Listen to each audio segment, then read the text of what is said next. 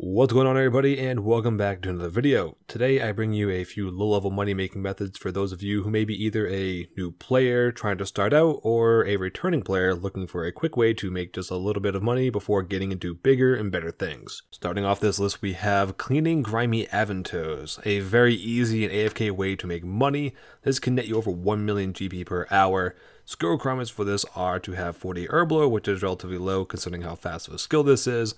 I recommend you have at least 500,000 GP to start this method, but it's not needed as each grimy aventure you clean will net you profit, which you can reinvest back in more herb. Best location to do this is near any bank, but preferably would be at the Grand Exchange for quicker transactions or at the Elf City if available. Next on the list is cooking tuna potatoes. Again, coming in just over 1 million GP an hour, this money-making method requires level 68 cooking. In order to make tuna potatoes, a player must buy equal parts of tuna and corn and potatoes with butter. We'll draw 14 of each and use them on each other with special attention being taken not to accidentally eat it, and you'll make tuna potatoes.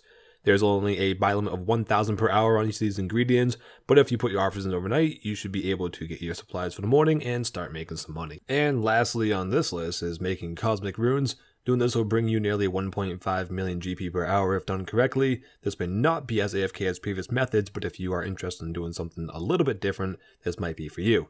Requiring level 59 rune crafting, but recommending 79 with 66 agility, you can run cosmic runes after the completion of Lost City and start of Fairy Tale 2.